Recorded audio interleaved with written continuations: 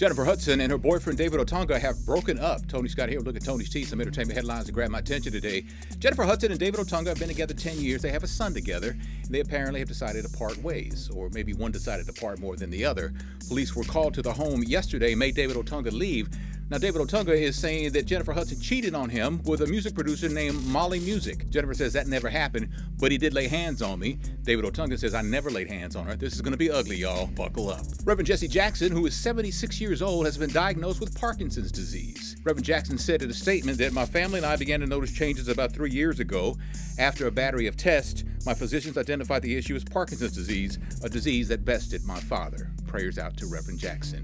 And Mary J. Blige told Jimmy Fallon last night that Mary J. Blige had to disappear for her role in Mudbound. What does that mean? No makeup, no wigs, no weaves, no lashes. I was like, but wait, doesn't this character have lashes? Wasn't she born with lashes? Like, why can't I have like a strip of lashes? So yeah, I mean, I'm happy that Mary J. Blige disappeared, because that was the goal, and because people are, happy about the performance. Thanks to NBC for the clip. At KRNV.com, Venus Williams drops it like it's hot at Serena's wedding reception. And y'all, Steve Harvey done got him another job.